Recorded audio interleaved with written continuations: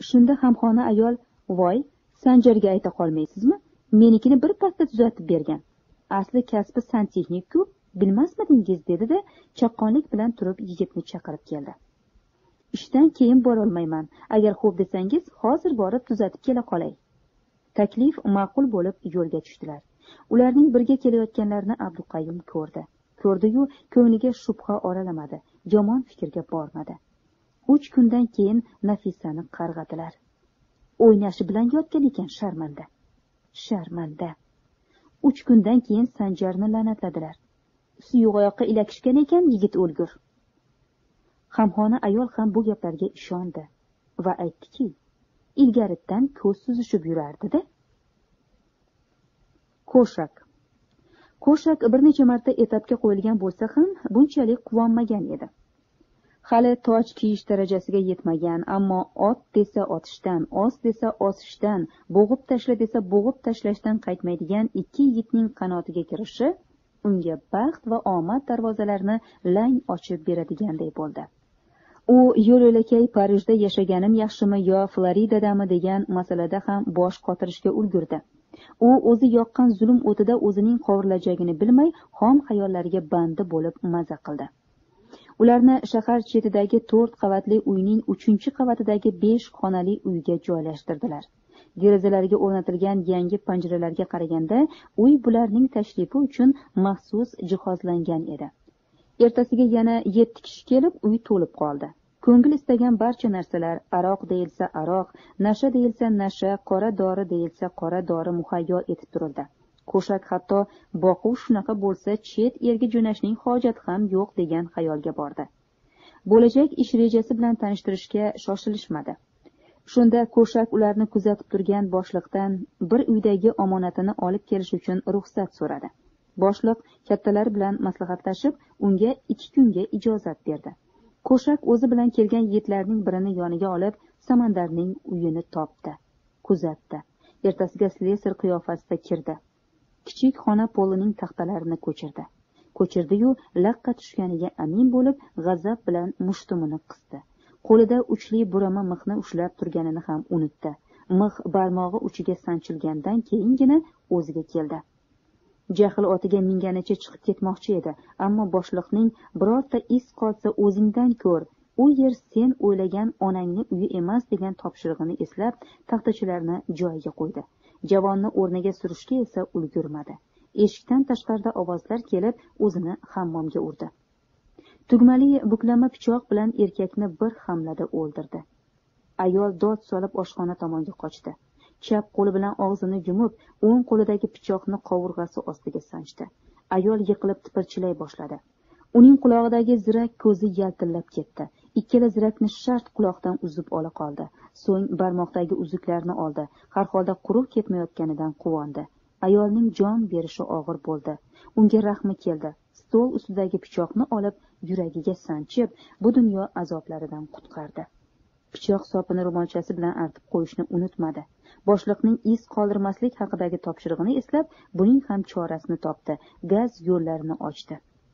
Shanba kuni ularning vazifalari ayon bo'ldi. Shaharchadagi qaysi uylarda badavlatroq odamlar turishini alohida ko'rsatishdi. Guruh 2ga bo'lindi. Birinchi guruh keyin kelgan 7 yigit. Uchragan odamlarni o'ldirib, uylarni yoqib ketish kerak edi. Ko'shak esa 2 sherigi bilan badavlat xonadonni talab, so'ng o't qo'yishni zimmasiga oldi. Qo'lga kiritilgan boylik 10 kishiga teppa-teng halol bo'linishi qayd etildi. Vazifa yashin tezligida bajarilishi shart edi. Shanba kuni kechqurun ularni shu ko'chalardan 2 marta olib o'tishdi. Ertasiga kun yoyilganda uzoqda olomon ko'rinishi bilan ular vazifalarini bajarishga kirishdilar. Aldangani uchun g'azab otiga mingan Ko'shak bu vazifalarni keragidan ortiqroq darajada bajarishga harakat qildi. Birinchi uyga bostirib kirganidayoq xonadon sohibi uning ko'ziga dam tursunali, dam tengiz bo'lib ko'rinib, pichog'ini sanchaverdi.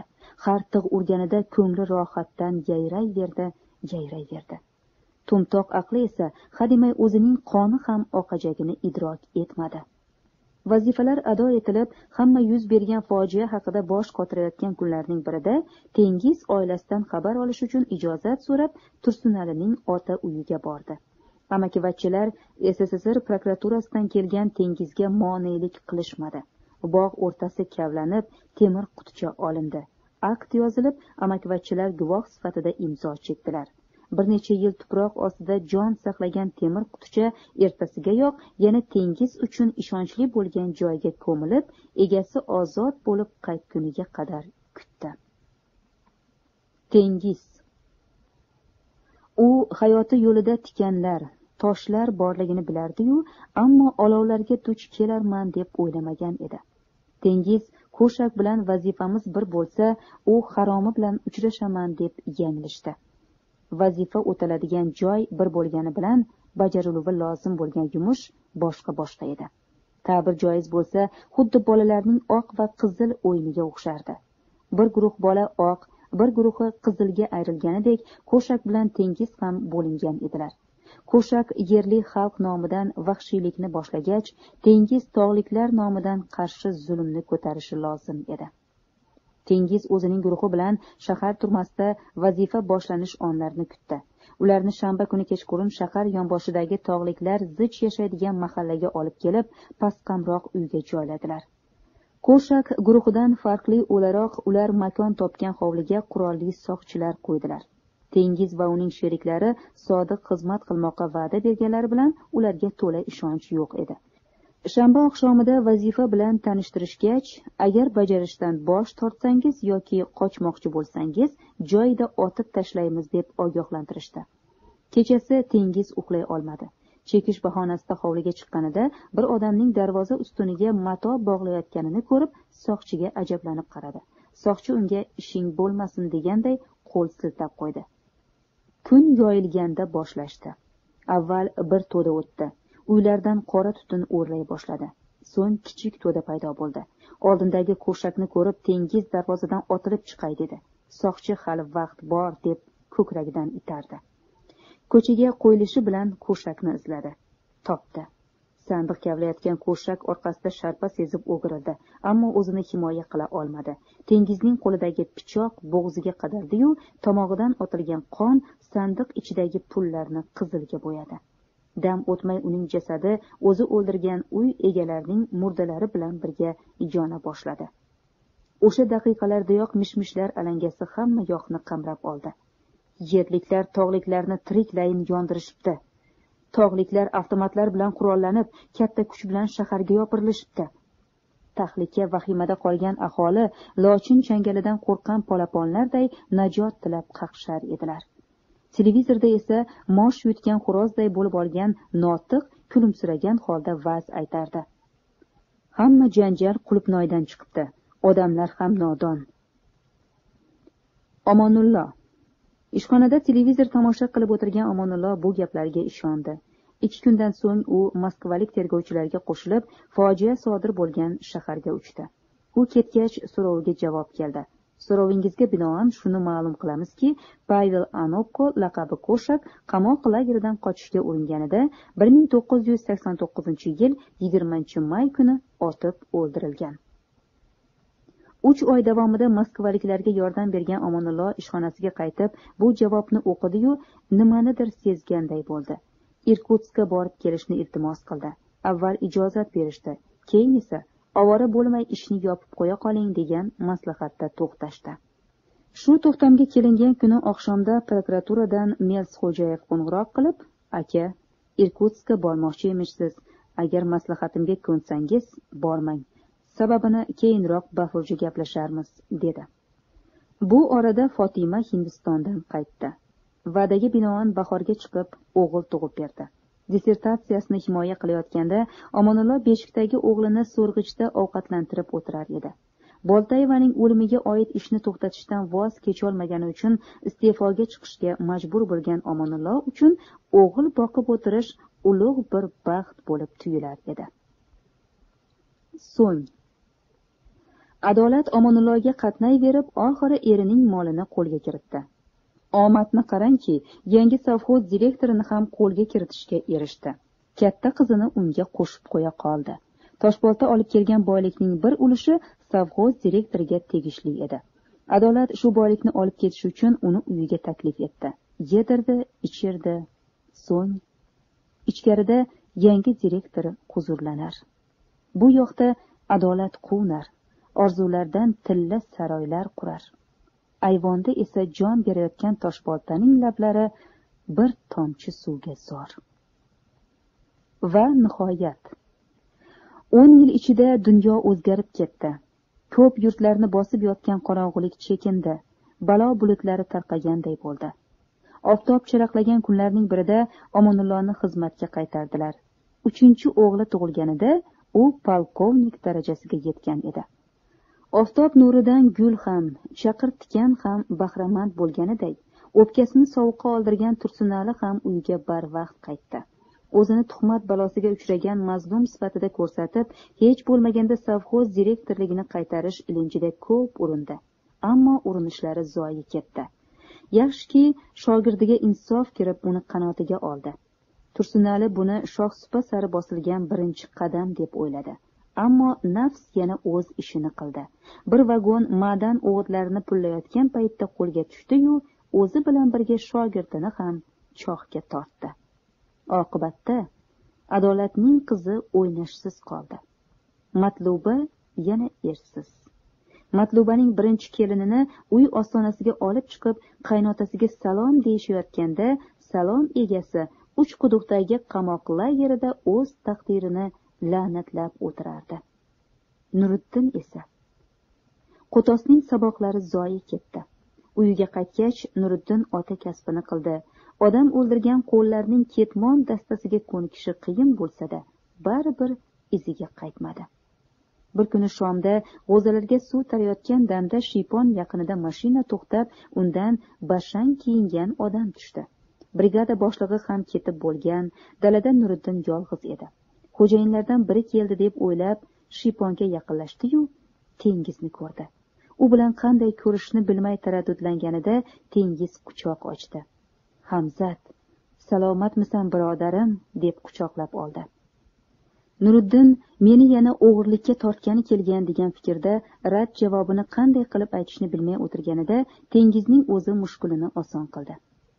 "Seni olib ketgani kelganim yo'q, qo'rqma", dedi u. "Sendan o'g'ri chiqmasligini bilardim. Seni u tomonlarda saqlab qolishning boshqa yo'li yo'q edi. Men yurtingdan ozroq qarz bo'lib qolgan edim. To'g'rirog'i, tovon to'lashim kerak edi. Shuni to'lagani keldim. Ataganimni beraman u ketaman. Endi zamon boshqa, Hamzat, hayot ham boshqacha bo'ladi. Sen bolalaringni o'zingga o'xshatib tarbiyalama." Tengiz shunday deb mashinadan ixcham jomadon olib ochdi. Uning ichidagi pul va javohirni ko'rib Nuriddin lol qoldi. Tengiz pullardan bir taxlamini olib Nuriddinga uzatdi. "To'yingga kela olmadim. Bu senga to'yona." Nuriddin olmayman deb chekingan edi, Tengiz pulni uning qo'njiga solib qo'ydi. "To'yonadan qaytmaydi ahmoq. Sendan bitta iltimosim bor. O'g'illaringdan birining ismini Hamzat deb qo'y. Maylimi?" U shunday deb jomadonni yopdi. "Bunisi yurtingga to'laydigan tovon." Shunday deb ketdi. Nuriddin uni boshqa ko'rmadi. Tengiz uning uchun shirin xotira bo'lib qoldi.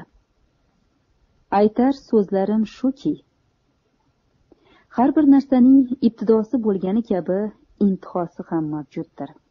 Tangri taoloning buyuk lutfi, karami va marhamati ila bayonimiz shu yerda nihoyasiga yetdi. Shon azim bo'lgan Allohga behad hamdu sanolar bo'lsin. O'qiganingiz mazkur bayonlarda yutuqqa arzirli jihatlar bo'lsa, Allohning marhamatidandir. Sizni ishontirmagan, g'ashingizga tekkan, hafsalangizni pir qilgan yerlari bor ekan, bu qalamimiz ojizligi, e'tiborsizligimiz, loqaydligimiz va yana allaqancha ayblarimiz tufaylidir. Buning uchun siz aziz kitobxonlardan uzr so'rab, Yaratganning oldida tavbalar qilamizkim, shoyat tavbalarimiz qabul bo'lib, bundan keyingi bitiklarda haq yo'ldan adashtirmasa. Bayonlarda qora bo'yoqlar ko'proqmikin deb ajablanarsiz balki. Ajablanmang. Bu xato mahsuli emas. Atayin shunday qilindi. Zulmdan qochmoqlikning, zulmga nafrat qilmoqlikning yo'llaridan biri zulm aslan qanday ekanini yaxshiroq va aniqroq ko'rish, anglash, tahlil qilmoqlikdir. Nafsning kelajagi zulmdir, zulmning kelajagi esa xorlikdir. Biz ana shu oddiy haqiqatni bayon qilmoqchi bo'ldik. Badan pokligi badanga, ruh pokligi ruhga hayot bag'ishlaydi. Barchamizga ruh pokligi nasib etsin. Amin ya robbil alamin. Kitob haqida muxtasar izohimiz. Mazkur kitobni ham shaytanat rukni ostida qovushtirdik. Sababki shaytanat olami faqatgina uyushgan jinoyatchilik, ya'ni mafiyadan iborat emas. Bu olamning ham o'ziga xos viloyatlari, tumanlari, mahallalari bor. Xonadonlari, tobelari ham mavjud. Sizga taqdim etilgan bu kitob mazkur olamning bir ko'rinishi xolos. Dastlabki qissa charxpalak hali o'zbeklar ishi boshlanmasidan ilgari qog'ozga tushgan edi. Uning dunyo yuzini ko'rishi biroz qiyin kechdi. Hozir birovni eslab, nomini tilga olib, noroziliklarni bayon qilish niyatimiz yo'q. Taqdir shu ekan, na iloj. Vaqt o'tib, paxta ishi, o'zbeklar ishiga boshqacha munosabatlar bildirildi. Ayrim hamkasblarimiz barchani teppa tenglik bilan tuhmat qurbonlariga aylantirdilar. Lekin quyosh yuziga chodir tortish mumkin bo'lmaganidek, haqiqatni ham o'zgacha ko'rsatish durust emas. Paxta atrofidagi g'irromliklar bor edi, o'g'irliklar, noinsofliklar bor edi. Bular ham avvalgi jamiyatning xastaliklaridan biri edi. Xastalikni tuzatishni istasak, uning mavjudligini tan olishimiz kerak. Bo'lmasa, isitmasi oshkor etadi. Murdalar gapirmaydilar charxpalakning davomiga o'xshaydi. Aslida unday emas. Murdalar gapirmaydilar mustaqil asar. Alloh taborak va taolo Mulk surasining 2-oyatida marhamat qilib aytadiki: Bismillahirrohmanirrohim. Allazi xalaqal mavta va val hayata liyabluwakum ayyukum ahsanu amalan va huval azizul g'ofur. Ma'nosi: ey odam farzandlari, u o'limni va hayotni sizlarning qaysi birlaringiz amalda yaxshiroq ekaningizni sinash uchun yaratgandir. U barchadan g'olibdir va gunohlarni kechuvchidir. Qarang, insonni sinash uchun o'lim va hayot yaratilgan ekan. Ajab, nima uchun bu oyat karimada avval o'lim, so'ngra esa hayot kalimasi kelyapti? Ba'zi ulamolarning aytishlaricha, buning hikmati odamlarni yaxshi amallarga chorlash ekan. Boshqa ulamolar esa buning hikmatini o'lim kalimasining mazmuni hayot kalimasining ma'nosidan teranroq, qamrovliroq ekanida deb biladilar. Ya'ni hayot bu o'tkinchi dunyoning qisqa davri, o'lim esa boqiy dunyodagi abadiy hayotning boshlanishini bildirar ekan. Demakki, o'lim foniy dunyo intihosi va boqiy dunyo ibtidosidir. Shunga ko'ra o'limni eslagan odam doimo unga tayyorgarlik ko'rishi va foniy dunyoni tark etgach sharmanda bo'lmaslik uchun o'zini yaxshi ishlarga safarbar qilishi lozim ekan. Ammo biz ojiz, notavon, gunohkor bandalar bunga hamisha amal qilavermaymiz. Bu dunyoni tashlab ketganlar gapira olsalar edi, biz bu gaplarni eshita olsak edik, g'aflatdagi yumuq ko'zlarimiz moshdek ochilarmi edi? Biz gapirmaydilar deymiz. Aslida ular gapiradilar. Ammo biz eshitmaymiz. Eshitsakmi edik, qalblarimiz poralanib ketarmi edi? Ularning afsuslari, chekkan nolalardan quloqlarimiz qomatga kelarmi edi? Suyukli payg'ambarimiz Muhammad sallallohu alayhi vasallam shunday marhamat qilgan ekanlar. Jonim qo'lida bo'lgan zotga, Allohga qasamki, sizlar mening so'zlarimni ulardan, ya'ni o'liklardan yaxshiroq anglaguvchi emassizlar. Faqat ular javob qila olmaydilar xolos. Bu muborak oyat va hadisning ma'nosiga yetmog'imizni Alloh barchamizga nasib etsin. Necha kunlaringizni, tunlaringizni, soatlaringizni ayamay biz bilan hamsuhbat bo'lganingiz uchun sizlardan behad minnatdormiz. Alloh barchalaringizning xonadonlaringizga qut barokatlar berib, kulli ofatlardan asrasin. Amin. Sharq nashriyot matbaa konserni bosh tahririyati. Toshkent 1999 yil. Ikkinchi yo'l tugadi.